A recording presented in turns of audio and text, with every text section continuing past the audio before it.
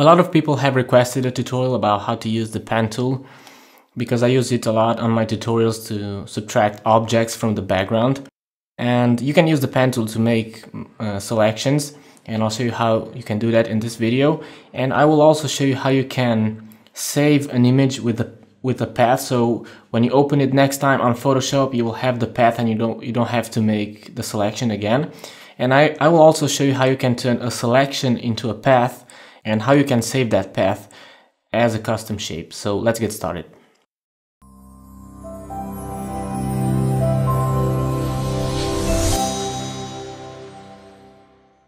Okay, so for this tutorial I will use two images. This is the first one, and I will use this to show you how you can work with the pen tool.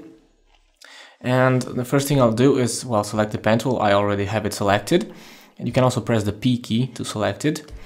You can, for this tool you have two options. If you go on the top of the settings bar, I'm using Photoshop CS6, so I have this drop down list here, and you can choose from shape and path. If you choose shape, I'll change the color.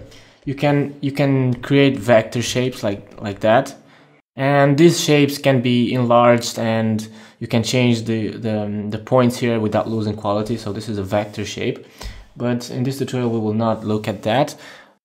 We will work with the path option. So depending on your version of Photoshop, on previous versions I think you had like two selection boxes from which you could choose the setting. So I'll use the default settings here on the settings bar.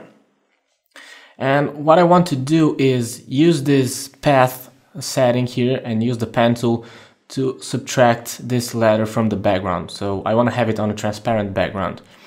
Obviously, using the magic wand tool or other selection methods would be a lot quicker than using the pen tool, but I want to show you how you can use the pen tool, and also because this has straight lines and it's a lot easier to use the pen tool on this kind of image. But well, let's see how it works. I'll zoom in at 100%. So what you do with the pen tool is draw a path around the edges of your object and then turn that path into a selection. Now the advantage of this tool is that the edges that you get once you create the selections are really sharp. So that's the main reason why most of the times I use this tool to make selections, even though it's quite time consuming depending on your object. In this case it has a lot of straight lines, so you don't have to make too many you don't have to add too many anchor points. So let's see what those anchor points are. Whenever you click, you add what's called an anchor point and you create a work path. So I added the first one, and if I click again, I create another one, and you can see this line connects these anchor points. So what you do is just draw this path around the object. So if you click and drag, you can see that you can change this line, you can make it curved. So you can create all sorts of shapes. And the difference between this and the shape is that there's nothing here. It's just a line, so it's not filled with anything. It's just a line. And you can, once you add these points here, you can modify them. For example, if you want to move them with the pen tool selected, press the Control or Command key and click on the point itself, and you can move it around. And you can adjust it to the shape that you have. I'll show you how to use that on this ladder here. But first I want to show you how you can add these points. And you can also see that you have two controllers for each point, and you can modify them. If you press and hold the Control key, you can modify them. And if you want to modify only a side of this point here, you can press and hold the Alt or Option key, and you can modify in these lines as well, only on one side and also on the other side as well. So you can create all sorts of corners. And if you want to modify both of them at the same time, press and hold the Alt key and click on the anchor point itself, not on this point here, on the anchor point itself. Just click and drag. You can modify them both at the same time, so you can create curves like that. So let's delete that. If you want to delete points, simply select one point and press delete, and then select the other one and delete it. And for example, if you selected one point and you want to continue with the path, just select the last point you added, the last anchor point, and then just continue. Also, if you hover the mouse over one of the points here in between, you can see that it turns into a minus, and that's because I have this auto add delete option checked. So if I click, it will automatically delete that anchor point. But if I want to move it, I have to press and hold the control key, as I said, and move it around. So let's delete this work path and start making a path for this ladder. So what I'll do is just add anchor points like that. If you want to move across the image, you can see I have it zoomed at 100%, so it's not visible. What you can do is press and hold the space bar and then move it. You can see it turns into a hand, the mouse, the cursor, and you can move it around. So let's add our anchor points here.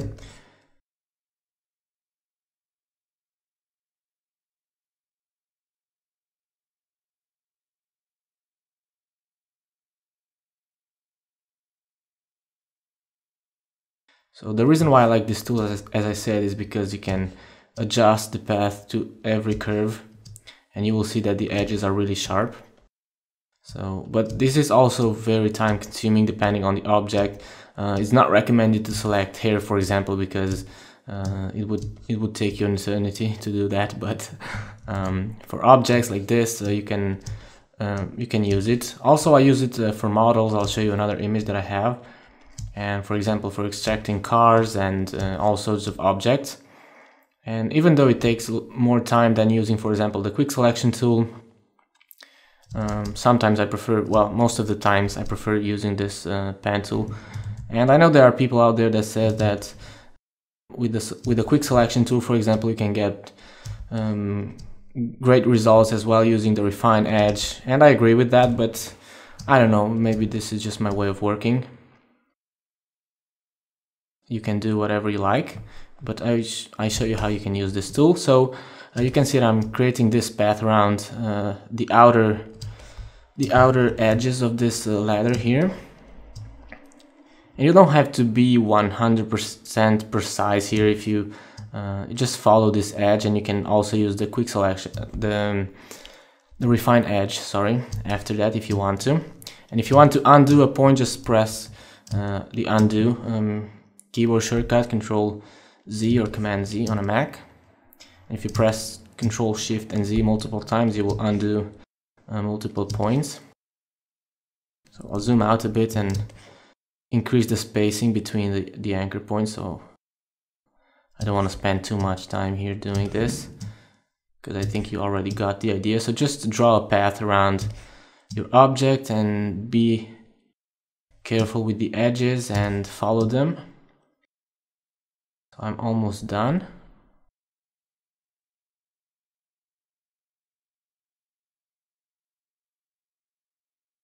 So see here, I left too much space, so what I can do is press and hold the control key, move it there and move this one a bit lower, and then select the last one and continue with my path. And I have to adjust this point because you can see it's curved and I don't want that, so I'll press and hold the Alt key and adjust the line.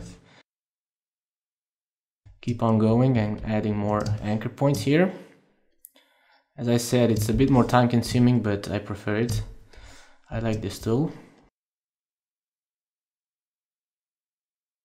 You can also create logos with this tool if you select the shape option, and all kinds of shapes which you can save as custom shapes. I'll show you that. But well, I'm already done here, and what I have to do now is close this path by clicking on the last point. If they are really close together, you don't even have to do that. Just right click and choose Make Selection. And if you don't see this menu, this Make Selection menu, what you can do is here on the settings bar, this button says Selection. So if you click this button, you will see another window, and we will use 0 pixels of feather and check this option and click OK. So usually leave this by default. And you can see that now my path was turned into a selection. And now I can create a layer mask for this. So if I click the layer mask icon, it will mask the background. And take a look at the edges. I'll create another layer underneath this and fill it with the solid color. So for example, this one.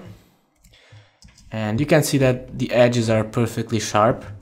So that's the benefit of using this tool. Obviously you would have to do the same for this. Select this part, convert it into a selection and mask it, and get rid of the background. So you would have to mask these ones as well. That's why I said it's a bit more time consuming. If you go to the path tab here on the layers panel, you will see that I have this working path saved here, even though you don't see it, because if you select another tool, the path usually disappears. But you have it here on the work path tab. So that's how you can subtract objects from the background using the pen tool. Let's see a few other things that you can do. I'll close this image and I will not save it. And I have this other image here. It's also on a white background because it's quicker for me to work with, but you'll get the idea. So let's assume I want to turn this into a silhouette and create a custom shape for it. What I can do is use the magic wand tool to select the background. It's a white background, so it's really easy to select.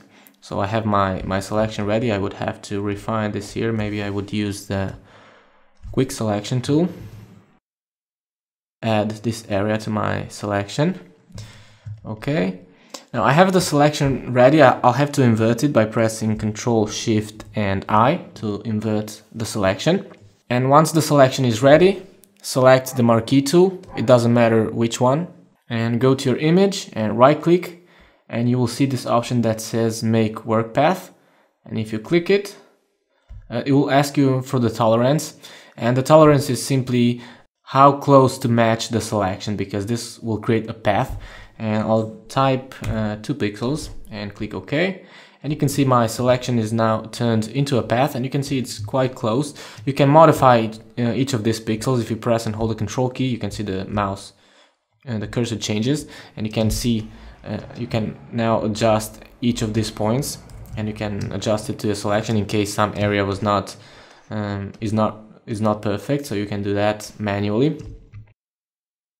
Once you have this path, one thing you can do, one really useful thing you can do, is save this image as a JPEG, and the next time you open it for another project, you can have the same path here, and I'll show you that. So if you go to the path tab, you will see the work path here.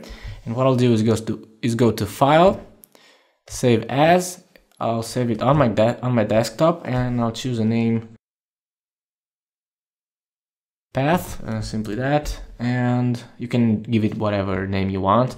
And I'll change the extension to the format to JPEG, and I'll save it to my desktop. I'll leave the quality to about 10 and click OK. And what I will do now is open it in Photoshop. You can see it right here from my desktop. And you can see it opens it on a new document.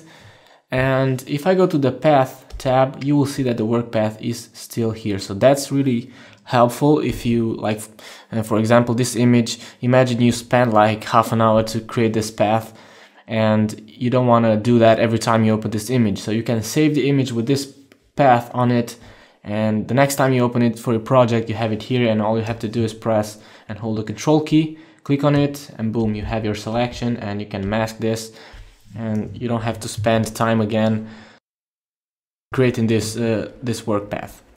Another thing I want to show you is how you can turn this path into a custom shape.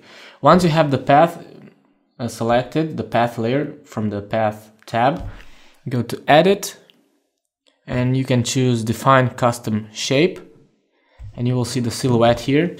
And let's give it a name Woman, and click OK. And now if I select the Custom Shape tool, I open this drop-down list, and you can see it right here on the bottom.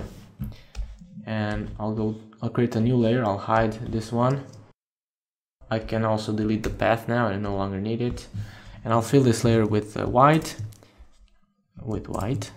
And now I can draw this silhouette of this woman. And now I can change the color of it to, for example, to red. And you can see that I have now the silhouette here as a vector shape, and I can make it as big as I want without losing quality. And you can create brushes with this, you can create whatever you want. You can create logos, you can use it for whatever you want. So well, that's all for today. That's what I wanted to show you about the pen tool. I hope you found this tutorial useful. A lot of people have been asking about my tutorials, if they can translate them and stuff like that.